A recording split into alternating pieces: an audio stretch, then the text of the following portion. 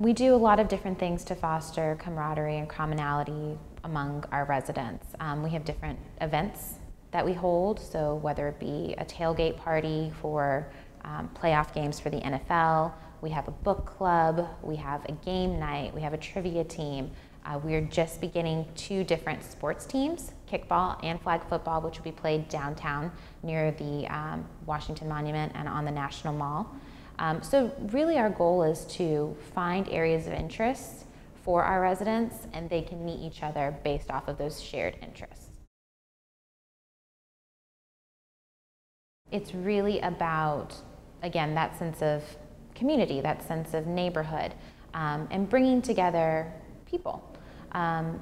That's essentially, when you're managing a building, is you're managing a group of people who share space and who call it their home, and it's making that experience enjoyable for them, whatever that means to our residents. So it changes. It's also kind of fostering that neighborhood feeling.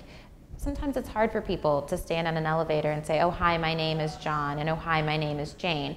But if you give them something that they're passionate about, well, then it just kind of, it overflows.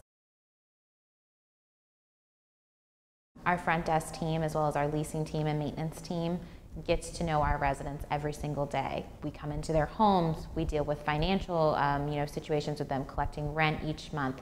We give them packages, we allow their guests in and out.